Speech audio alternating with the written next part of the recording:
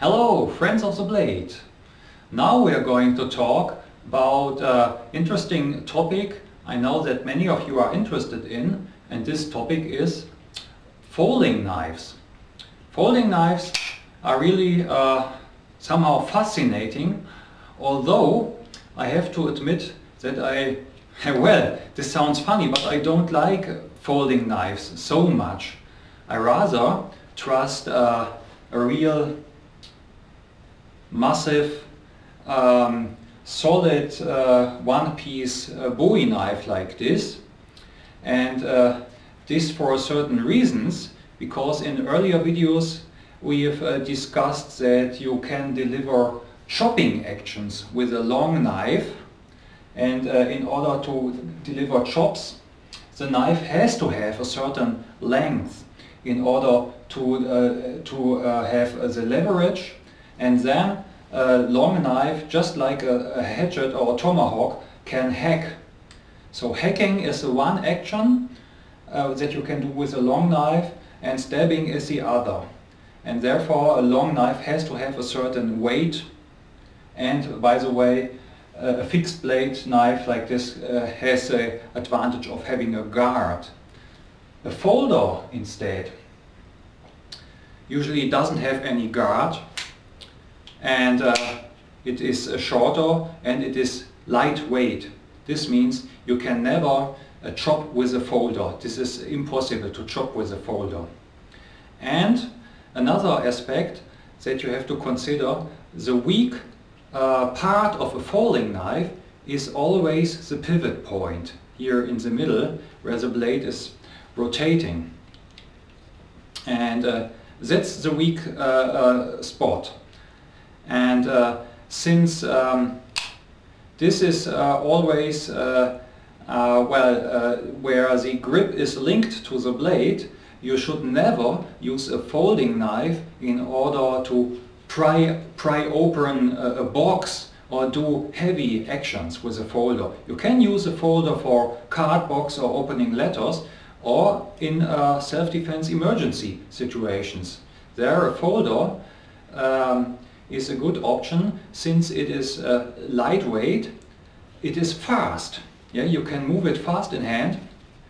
That's a good option. And of course one real advantage, and I think that's the most important advantage of having a folder, is that it is short and easily carryable for everyday carry.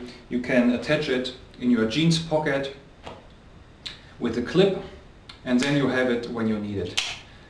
So my introduction, when I mentioned I don't like folders, was a little bit polemic, because a very wise man said the best knife that you can have is a knife that you have at hand, that you carry with you. And so what's the purpose of having a large fixed blade knife when it is at home, lying in your cupboard, and you don't carry it with it? So better to have a small folding knife than to have no knife at all. Alright, so now I want to show you some of my folders. Let's look.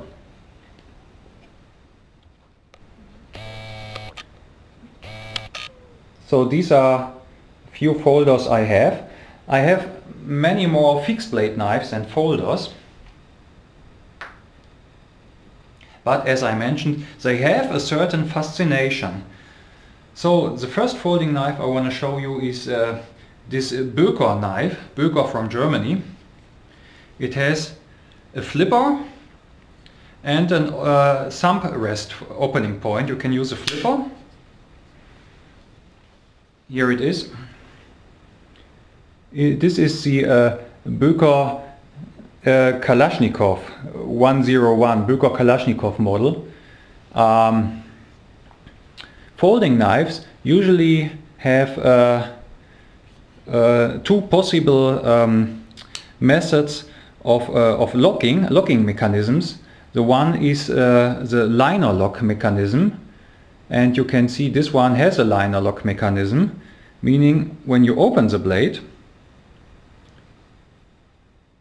you can see it here in a minute how the liner lock mechanism works. The blade opens, and here you have it, a small metal liner which has a certain tension, goes right into the middle of the grip position and locks it. So this liner locks the blade secure, and that's why it's called liner lock. I will repeat it.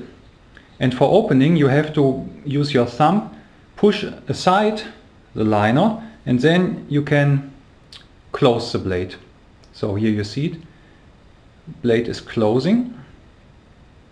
Now I open the blade, and just watch now the moment when the liner is flipping into the middle. There you have it. So this liner secures the blade and avoids it from moving down. So this very nice Böker Kalashnikov 101, it has a curved blade with some serrations, and the steel is 440C. So very nice Böker model. The blade is about 10 centimeters, 4 inches. And to my mind, 4 inches is a good blade length for a folding knife. 3 inches or 2.5 are too short for my opinion, and longer blades, 6 or 7 inches, then the pressure on the pivot point to my mind is getting too heavy. Well, there are exceptions, but we'll talk about this later. So first thing I want to show you this Böker folder. Now, many people of you are interested in Spyderco knives, and I got these Spyderco knives half a year ago, so only recently. So this is a Spyderco military, one classic model of Spyderco, and characteristic is this hole here for Spyderco. I think all your fans, you know it. You can open it by putting your thumb in the hole.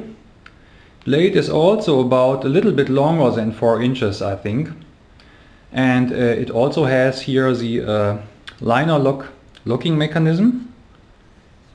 Here you see it. In order to close the blade, just press, move it, then you close it.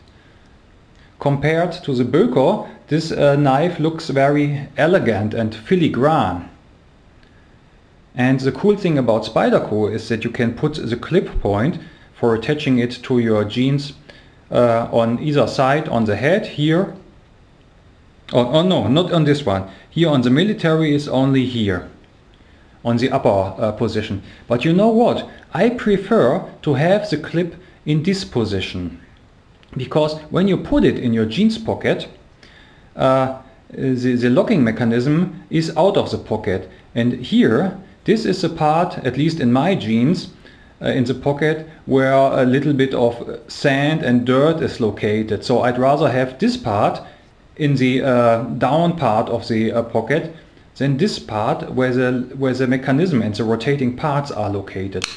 So that's the reason why I prefer really a lot to have a clip point here at the upper part where the pivot point is.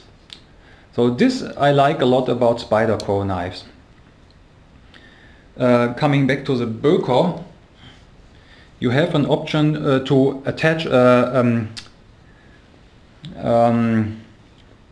clip here, but then it is with the lock inside your pocket, and this I don't like, so I just removed the clip.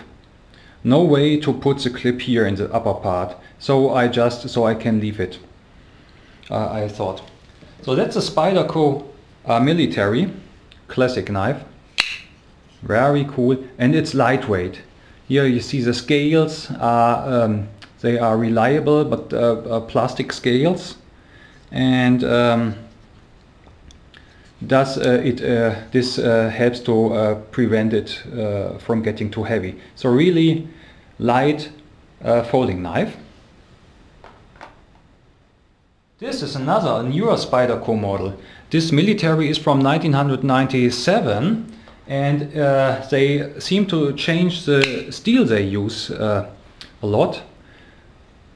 So this is made from CPM 440V steel, very special steel.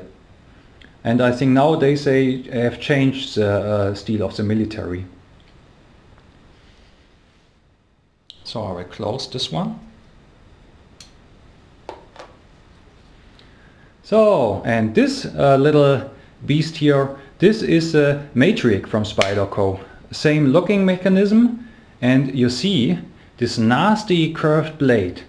And Spyderco meant to have it as a purely self-defense and defending knife. So it's not made for aggression and you cannot stab with it.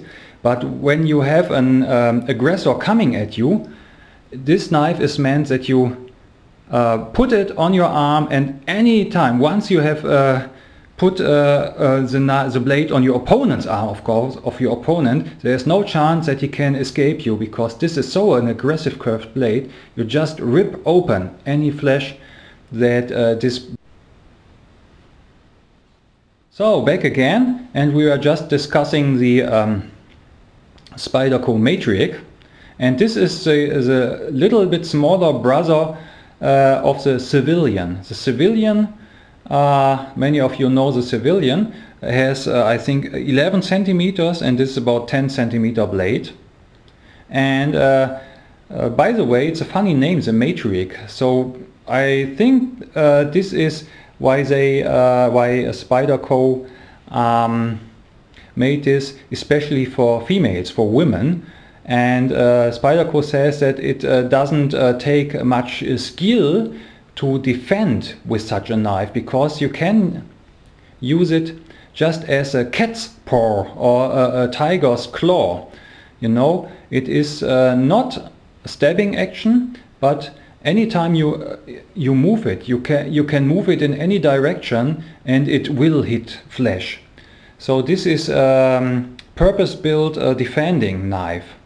Not an everyday usable knife, but it is lightweight, and if you store it in your pocket, it can happen that you really forgot that you have it, because you will not notice the little weight of this. Really, really nice Spyderco matrix. You have heard the sound. Spyderco is a good company. So, now we come to my favorite folding knife, and this is this beauty here that you have already seen. This is the Applegate combat folder from Gerber. Well, to be precise, Gerber Applegate. They have lasered it on the blade. I think in previous models they have really engraved and etched it in the blade, but now it's printed or lasered or whatever. This is really a very cool and also purpose-built fight-in folder. It says here, I hope you can read it, it says combat folder.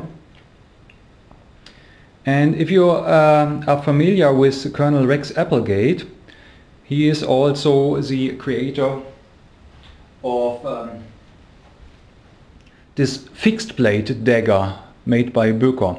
This is a Böker Gerber Applegate dagger, and the blade is 15 centimeters, so 6 inches of this fixed blade dagger, and it has at least some thumb rest, some guard made of brass.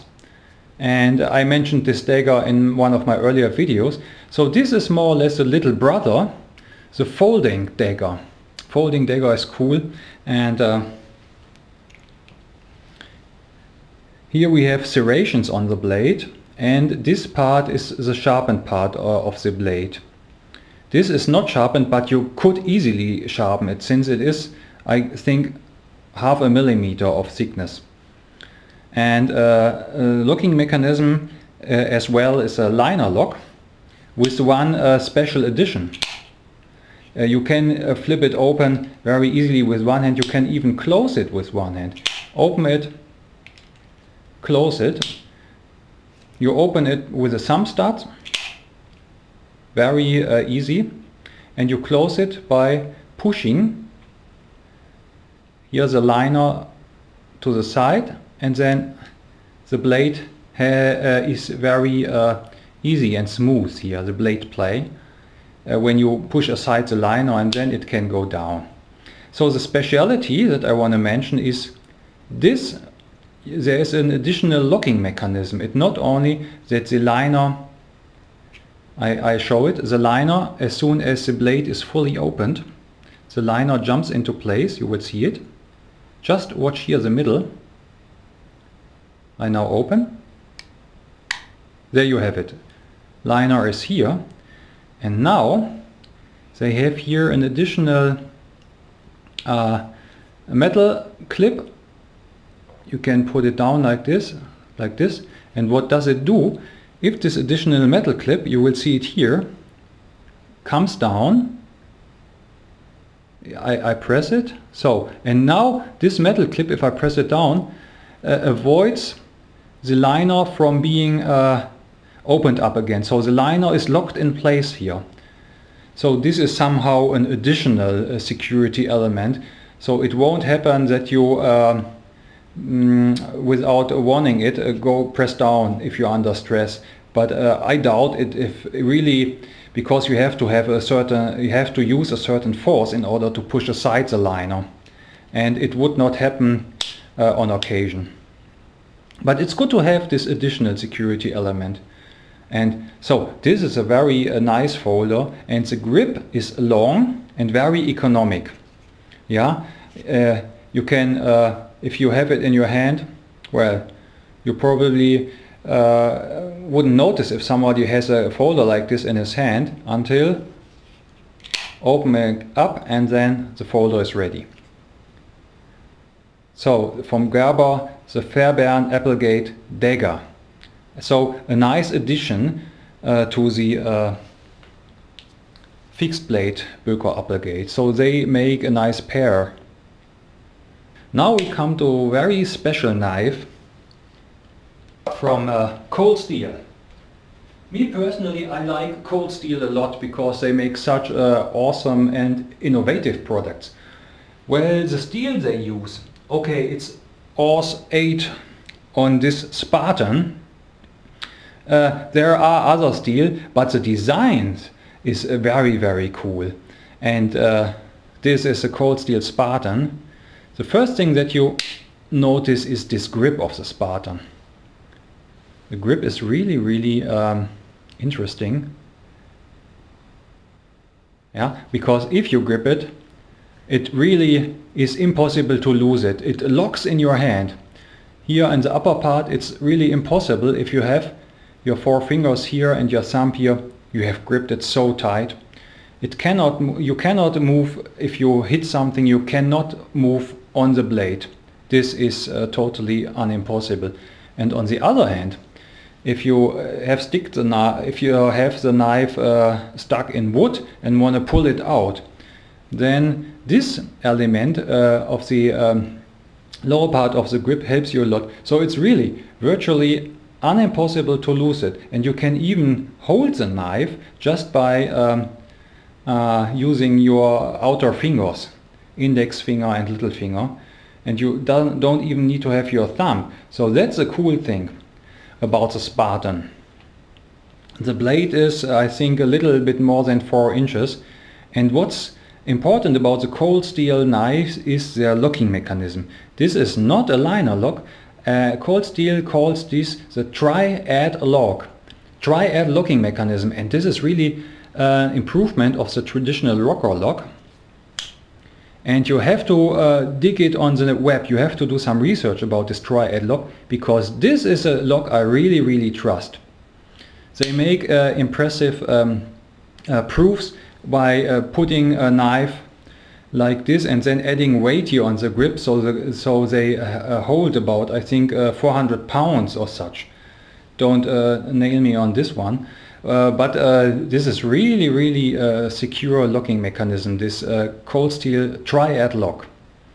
Yeah, and in the beginning I mentioned that you could not use a knife for chopping actions. Well, And now I have to admit, if I ever was in a situation where I need to use a folding knife as a chopper, then I would rely on this Cold Steel Spartan. But no other of the knives before I would use for chopping, only this one, because this is really such a good mechanism. There are other videos here on YouTube where somebody has a Spartan, and also the same locking mechanism is in the Espada series of Cold Steel.